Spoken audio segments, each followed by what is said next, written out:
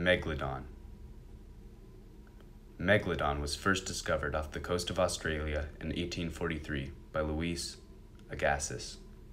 This massive 50 to 78 foot long beast lived in warmer coastal waters 23 to 26 million years ago.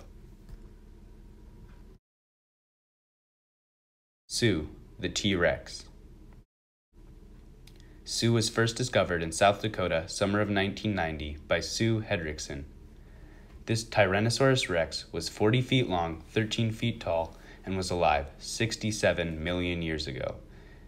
T-Rexes lived in forested areas nearby rivers and coastal swamps. Lucy. Lucy was discovered on November 24, 1974, by Donald Johanson.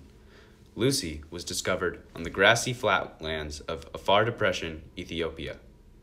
Lucy was 3'7" and weighed 64 pounds and was walking on our Earth 3.2 million years ago.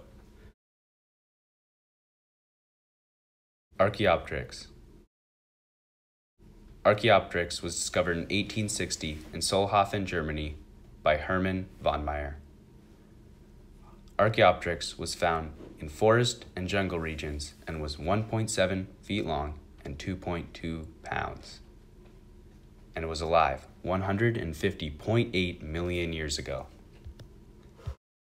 Sarcosuchus.